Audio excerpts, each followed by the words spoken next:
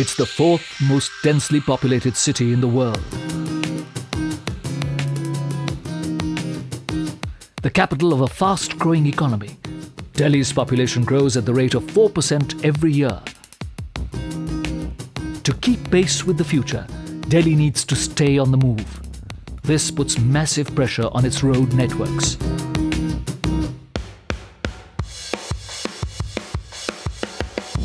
A growing demand for innovative methods to better the public transport network had been a constant challenge for the city's administrators. Roads were already packed to maximum capacity, so a new mode of transport would be needed. Today, rising to the challenge, zipping through the nerves of the city and carrying more than 1.5 million passengers every day is the Delhi Metro.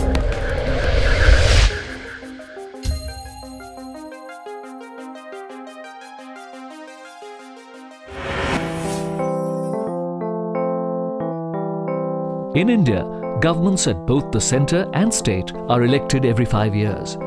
Differences in political mandates can result in mega projects in the public sector getting delayed or running out of funds. How did the Delhi Metro project steer clear of these hurdles? How did its leader, Sridharan, maintain consistent political support over so many years? It is not difficult provided you deliver what you promise. Suppose you fix a target date for commissioning a line, and if you are able to commission it on that date, credibility is automatically established. It is not difficult at all. But you should not promise them which we cannot deliver. We don't promise the government what we cannot deliver. Similarly, we don't tell the public what we can't deliver on time. This basic principle is harder to follow. Given that the project spanned more than 4 government tenures, DMRC needed to ensure that a change in political power would not affect the project financially. 2 very stringent measures were taken while setting up DMRC. 1, it was designed to be an autonomous organization under the leadership of Mr. E. Sridharan. And 2, the centre and the state governments were made equal stakeholders, even though most of the funding came from the Japan International Cooperation Agency. Equal ownership by the governments ensured political support. People vote for a government which they expect will deliver what their requirements and their needs are. Housing is their need, or employment is their need, or having a good square meal is their need. Transportation is their need, communication is their need, schooling is their need, health is their need. So if they find that, then they re-elect a government. Otherwise they can, just about 5 years later, they can just chuck it out.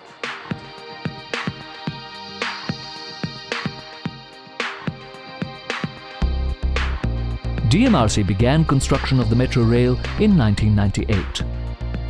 Realizing that 90% of their work was to be executed by contractors, a unique tender management process was introduced to maintain adherence to deadlines and budgets. The whole tender process, our philosophy is that unless the contractor succeeds, we don't succeed. So the whole tender document is framed, aimed at making the contractor really succeed on the field. So we ensure that the proper type of contractor only is able to back the order. Quality and commitment of contractors was closely monitored by JICA, which was a major stakeholder in building the Delhi Metro.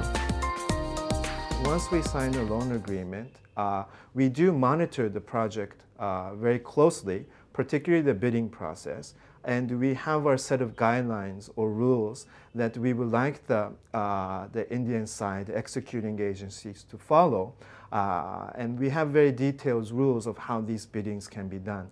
So if you want to say conditionality, that might be one aspect. Other than that, the project ownership resides with the Indian side.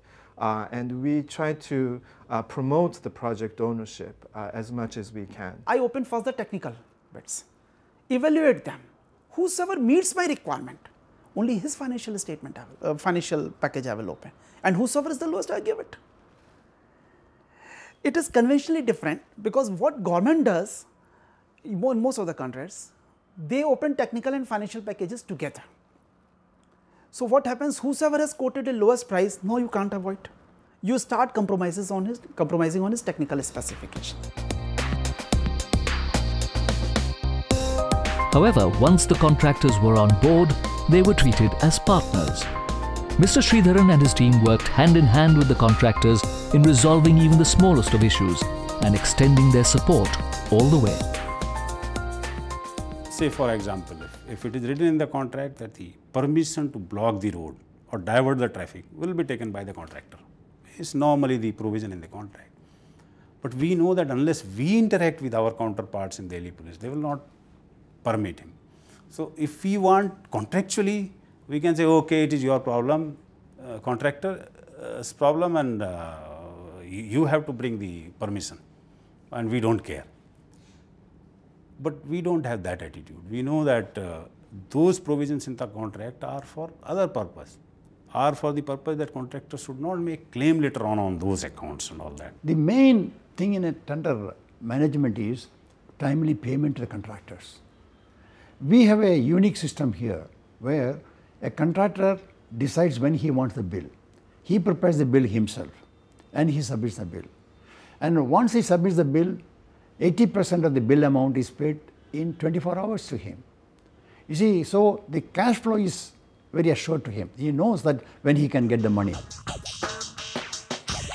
Confident of financial security, the contractors and labourers focused on ensuring that the Delhi Metro was commissioned on time. Delays were frowned upon at DMRC. In order to stay on track, they intervened with utility agencies on behalf of the contractors. Smooth construction work required shifting and diverting utilities with minimal inconvenience. In a city like Delhi, which has a multiplicity of authorities, permissions and paperwork could take years to move. Having the state government as an equal stakeholder paid off, since it meant that civic agencies were also stakeholders in the metro dream. When we asked the Delhi Municipal Corporation and other utility agencies that we need to shift the utilities, they said that they have a very set procedure. You have to first make a request to them. They will prepare an estimate and you will deposit the money. They will fix up the agency for doing the work, and then they will do the work for us. We said, no, this will not suit us. Our machines and equipments, they cannot be kept idle and wait for your utility diversion. Then we proposed that we will take up this diversion work. After initial deliberations, the agencies agreed to hand over management of the utility diversions to DMRC through their own contractors to expedite the process. Whenever there was any question of realignment of our water lines or sewer lines, meetings took place, and at the level of the engineering wing, where decisions were taken and very quickly put through to realign lines. Means you have to take a shutdown in that area, you have to disrupt the water supply, you have to cause inconvenience to people. So the fact that so many times this was done, and still people in Delhi take a lot of pride in the Delhi Metro, I think speaks for itself, speaks for the way the whole issue was handled. Delhi has total of more than 6 million vehicles, 6.5 million vehicles registered. Quite a few are two-wheelers, but cars and buses and trucks included. Road space is quite precious and quite limited, and all these projects mean taking away that vital road space. Or maybe if more space is required, then making a street one way instead of two ways. So that puts additional burden on the road and consequently on traffic police. They had their own marshals to help the traffic staff because we didn't have the enough sanctioned manpower, and they would work whenever permission was granted, mostly at night, and in the morning before the work stopped, they'll clean up the entire area, wash the road. So that way we had full cooperation from them. DMRC's core ethos of quick decision-making and partnering in project implementation has changed the archaic procedures of interdepartmental cooperation in the larger interests of the community. DMRC is on track with its expansion plan and aims to grow larger than the London Tube. Being in the socio-economic sector, DMRC brings maximum benefits to the people with minimum financial burden. You see, all metros in the world generally make loss because it's very capital intensive. We had taken a huge loan from Japan, and your passenger fares, you cannot raise them to a very high level. Delhi Metro has the cheapest fare in the world, except for Calcutta Metro. So how do you raise your money? We wanted to be profitable. We did not want to be a burden on the government. We did not want to take a subsidy from the government. As a result of which, we went in for property development on the Hong Kong model. Initially 30%, today about 20 to 25% of our revenue comes from property development, which means commercial exploitation of space available. Through better engineering, we were able to do various things, build shops, build malls. We have built an IT park. We are even thinking of building a hotel. You can't depend only on your fare box collection. It has to be a very essential part if you want to be a successful business model. The financial success of DMRC lies in its innovative planning and implementation. Making a social impact has always been at the core of its business innovations.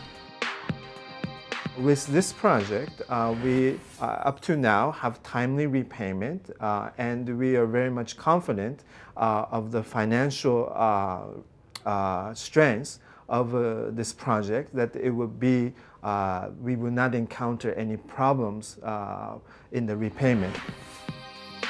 The first phase of DMRC is slated to achieve the break-even point by 2011, well ahead of the earlier projection of 2013. All projects, this is the maximum amount of the loan, and it not necessarily be that the loan be fully utilized. If there can be savings, then the loan amount, actual loan amount, can be smaller. And in what terms are there savings? If the project is done earlier than planned, then there's less inflation risk and or less cost escalation. And therefore, there can be some savings and some discount from there. High regard for deadlines and cost management keeps DMRC on track all the time. The country has to progress, and we have to be in the forefront of advanced nations. Naturally, a lot of things have to change in this country. The main thing is the decision-making process. We have not still learned that decisions cannot wait. Decisions have to be taken, and we should go forward fast. This has been the main success of Delhi Metro. DMRC's success in timely implementation of the metro rail system has proved that large-scale developmental projects in the public sector are not destined to fail. Rather, once there is recognition that sustained growth requires vision, a partnering approach to execution, and stringent quality control during implementation, these can ensure that public sector projects can be completed on time and within budget.